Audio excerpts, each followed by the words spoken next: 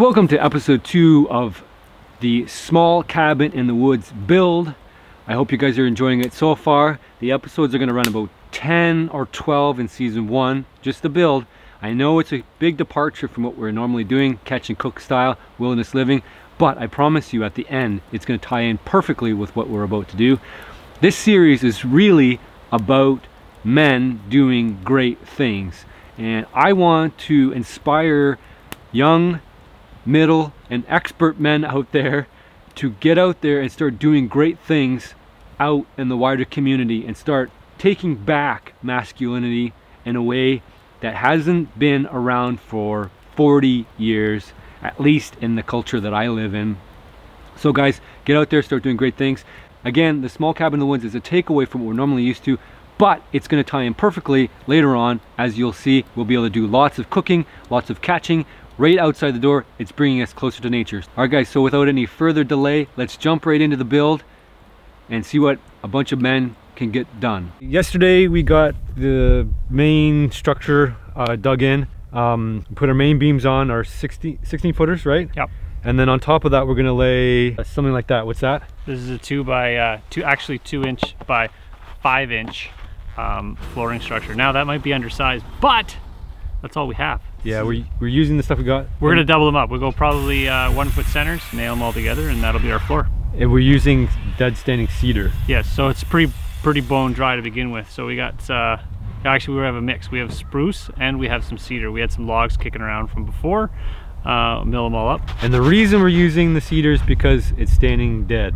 Yeah, it's dry. We don't have to wait around for the stuff to dry. How many we need? We needed 10 to do the bottom. I'm gonna get them all loaded up. We're gonna zip them over, we're gonna throw them down. We've got some OSB, it's chipboard. We could do it with the cedar, we could, but it's just so much better. It's so much easier and quicker, and it's frankly not all that expensive just to throw the boards down. You have a nice flat surface to work on, and then we can go up higher. That's the plan. Let's get at it.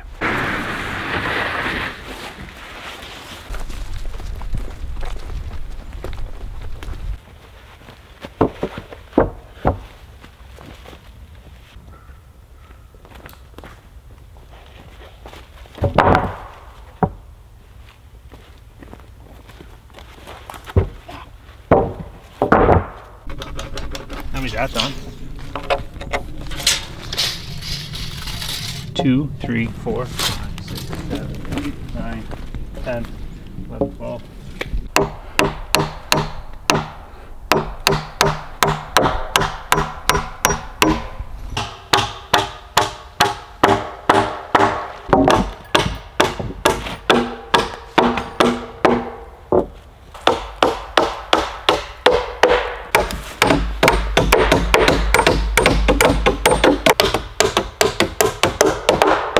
We're just throwing some blocking down to stiffen it up. Now it's not bouncy anymore.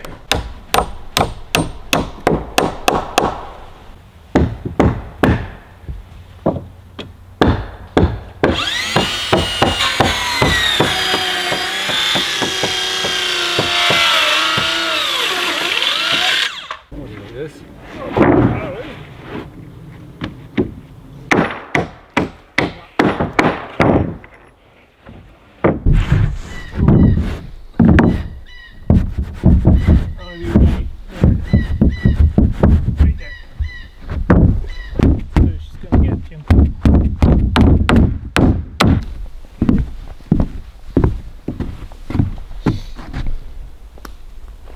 Okay, so we got our dimensional lumber for walls. We don't have our end caps, top and bottom plates. So we're looking around. The cabin's just right there. We got a standing dead over here. I think it's a spruce tree. I was looking for standing dead because the standing dead ones are dry enough they're not going to warp and twist on us. So just thinking this one here. It's a huge tree. It'll do everything we need, but it's massive. Which one? That one? It's cracked all the way down.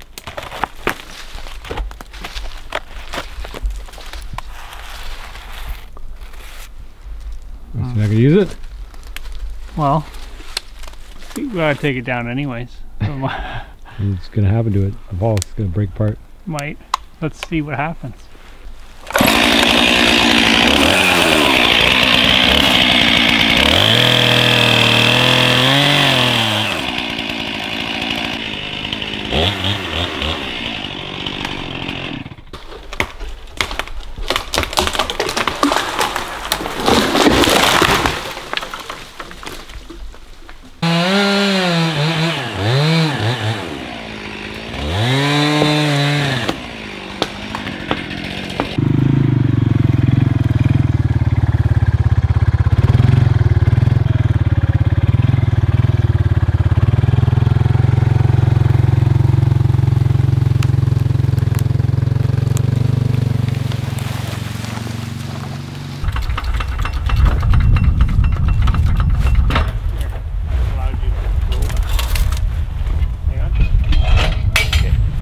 log's thick and thin. So if it's thick at one side and thin at the other, you'll jack it up so they taper, so you don't lose as much material. Otherwise you'll have a big, like a wedge. You don't want a wedge. You want to avoid the wedge. So you're compensating for the taper of the log, allowing you to get more boards out of a tapered log with these guys.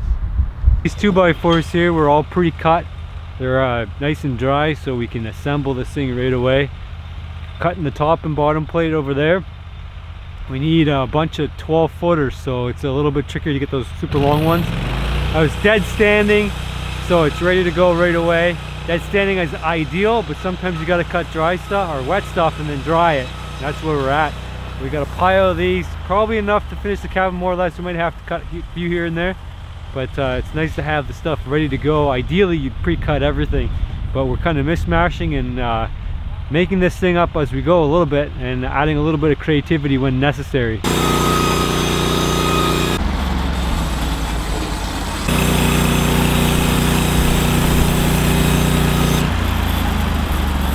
Standard 2x4. We just have to cut them to height. So throwing them up here on the sawhorse, we'll cut them all to height, then we can bring them down there and they'll be all ready to go. Bang, bang, bang.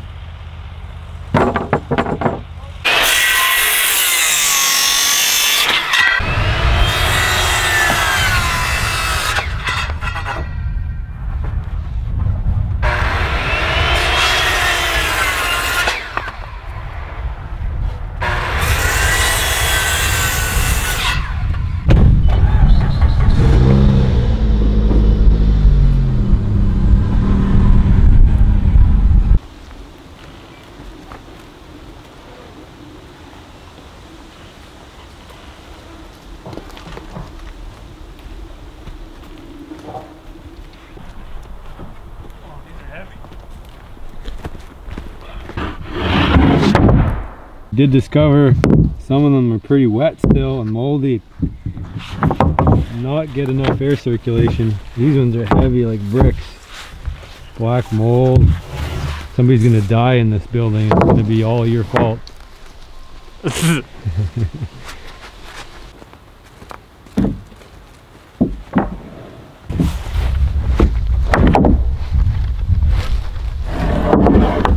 We're gonna check out our selection of windows now. Kevin's got a bunch of salvaged old ones, so we're gonna figure out how much light we want to leave in here. It's I think more is better, personally. I think the thing with windows is such a small structure. You put a wood fire in there, it's gonna get really hot really fast. And of course, the idea is to experience nature and welcome nature into it. It's not to be completely isolated from it, so more windows is better. But we got to pick the right ones. See behind my shoulder here, there's a bunch. All here, some super big ones, but I gotta see what he has in mind, what he's thinking for windows. Like, he's got some smaller ones up this way. It's kind of like a galleria of scrappy leftover stuff and bits. So we got 4 windows. 1, 2, 3, 4. We salvaged some lintels. We're gonna use these instead of building them. These are freebie, salvaged, full of nails, obviously. So these were salvaged out of a house that was going to get torn down. Perfectly good windows. They open and close. We've got a fixed pane window here. I'm not sure what we're going to do with. And then we have another one.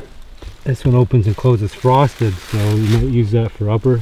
Check out this view already. We're up nice on the hill already, and then we're gonna get up even higher once we start building a loft.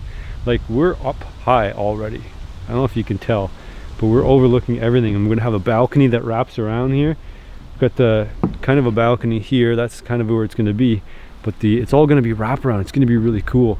And so the door's gonna be on this section here. We're gonna have a fireplace here, wood fire stove here. Kitchenette's gonna be sort of over here. We're gonna salvage some stuff from the camper, the fridge. There's a propane stove. We're gonna pull all that stuff out, and yeah, we're gonna have a loft up top. It's gonna be pretty cool. 46.5.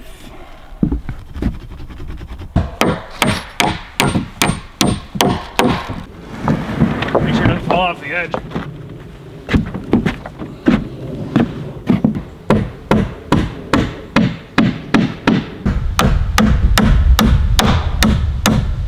All right, guys, we got one wall up of 4.